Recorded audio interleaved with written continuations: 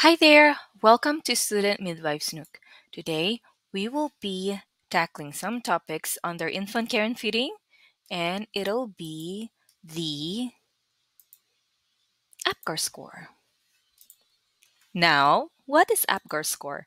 Everyone, Apgar Score is the standardized evaluation of the newborn condition done at 1 minute after birth to assess general well being and after 5 minutes to determine how well the newborn is adjusting to extrauterine life. Now, heart rate is a priority and it is routinely assessed. How do we know, or how will we be scoring APGAR, and what is APGAR? What does APGAR stands for? Now, APGAR stands for this criteria. Let's start with the appearance, pulse rate, then next is the Grimace, activity, and the respiratory effort. When you are scoring for the criteria of appearance, you are assessing the skin color. Now, if you find the newborn bluish or pale in color, the score will be 0. If you now find the baby or the newborn is having this condition called acrocyanosis, wherein the upper or lower extremities is bluish, the and the score will be 1. And if there's no cyanosis at all, the score will be 2. Now, the pulse rate. If it's less than 60, the score is 0. If it's 60 to 100, the score is 1. If it's more than 100, the score is 2. Now, to get the pulse rate of the baby, you must auscultate the apical pulse. All right? Now, the grimace is a response to stimulation. If there's no response to any aggressive stimulation, the score is 0.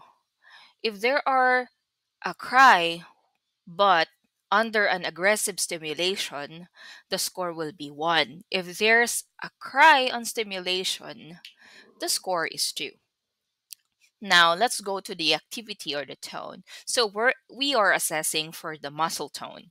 So if it's absent or if it's floppy, the score will be 0. If there's some flexion, the score is 1.